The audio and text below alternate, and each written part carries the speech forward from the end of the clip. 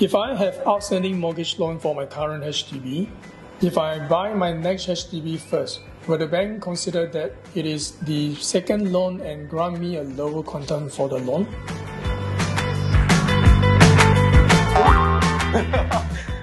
The answer is no.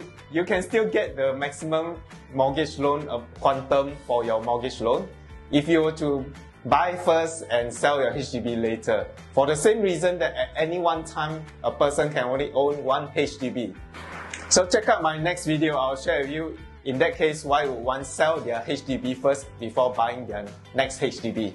Okay, bye-bye. Excuse me, bye-bye.